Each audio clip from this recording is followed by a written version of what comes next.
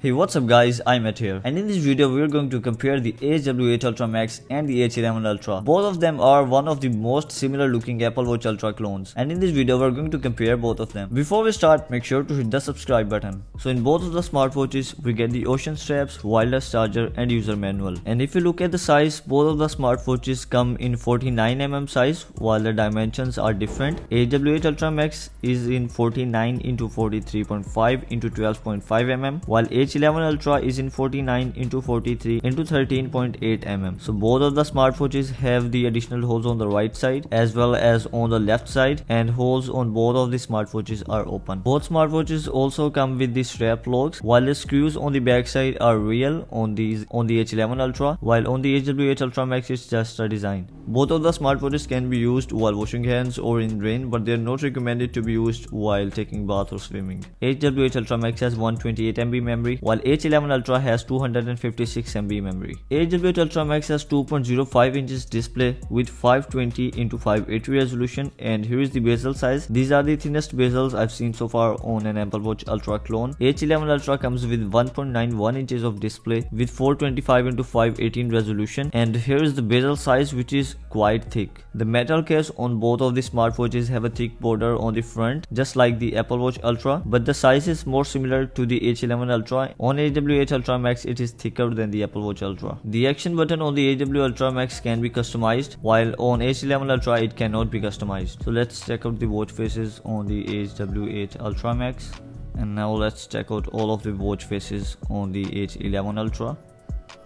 The watch faces on both of the applications are interactive, and you can access the applications which are shown on the watch face. Some of the watch faces are themed on both of the smartwatches and can change colors when you tap on them. There are 4 menu styles in the HW8 Ultra Max. There are 2 menu styles in the H11 Ultra. The interface is quite smooth on both of the smartwatches. H11 Ultra comes with the icons which are quite similar to the watchOS, while the HW8 Ultra Max has its own theme, but I still think that HW8 Ultra Max is the smoothest, so let's do a test.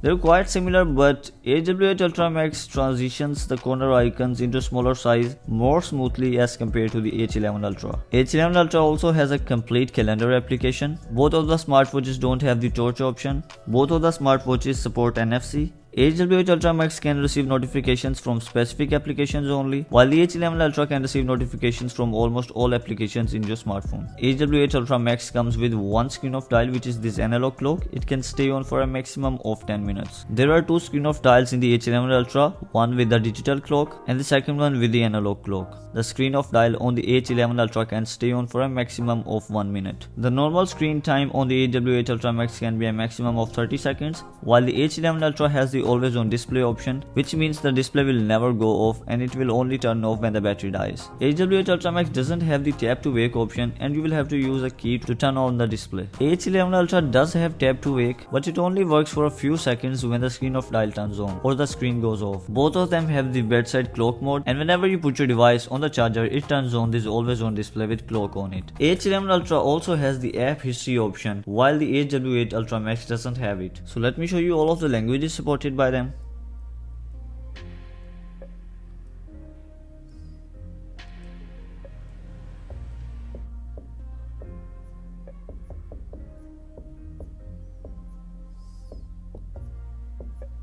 HW8 Ultra Max comes with heart rate checker, blood pressure checker, blood oxygen level checker and temperature checker, and with the Wear Fit Pro application you can also install breath rate checker and blood sugar trends. H11 Ultra only comes with the heart rate checker, blood oxygen level checker and body temperature checker. And both of the smartwatches does measure the data on the table, so I'm not really sure if the sensors are real or not. Both of the smartwatches can add alarms directly in the smartwatch without having to use the watch application, and you cannot set separate ringtones on both of the smartwatches for the call, messages and alarms. Both of the smartwatches have a speaker and a microphone, and you can connect Bluetooth calling to use both of them for dialing and receiving calls directly on the smartwatches. You can speak directly using the microphone on the smartwatches, and you can hear the voice of the person on the speaker of the smartwatch. Both of the smartwatches also have the voice assistant option, which can be used by connecting the Bluetooth calling. HW8 Ultra Max comes with 200 mAh of battery, and on normal usage it can give you 3 days, and on standby it can give you up to 5 days. The H11 Ultra comes with 4 450 mAh of battery as advertised and can give you 7 days on normal usage and 15 days on standby. So let's compare the maximum brightness. The HW8 Ultra Max seems a little bit more brighter as compared to the H11 Ultra, but still both of them have a really bright display and the display will be clearly visible if used in daylight. So now it's time to compare the smoothness. First of all, let's try it in the honeycomb menu style.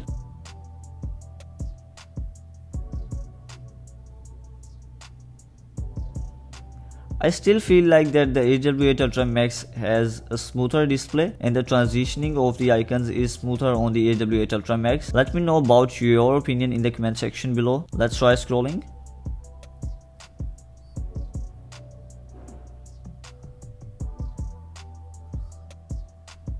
The scrolling is faster on the H11 Ultra but seems to be more smoother on the HW8 Ultra Max. So it's time to decide a winner. The HW8 Ultra Max has more sensors, but if we talk about the overall look, the H11 Ultra looks more similar to the Apple Watch Ultra. Although the bezels are thicker on the H11 Ultra, the HW Ultra Max has a smoother display as compared to the H11 Ultra. The H11 Ultra also comes with the calendar application, the always on display option, and the icons are also more similar to the Apple Watch OS. Considering that the sensors might be fake in both of them, I would say that the H11 Ultra is a better smartwatch as compared to the HW8 Ultra Max. And also an important point that I missed is that it has a bigger battery. So which one would you choose? Let me know about it in the comment section below. You can find the full review links of both of the smartwatches in the description box below. You can also check out my best Apple Watch Series 6, 7, 8 and Ultra replicas playlist. I'm gonna be linking it in the description box below. So which smartwatches should I compare next? Let me know about it in the comment section below. I will catch you in the next one. Until next time, this is iMAT. Peace out.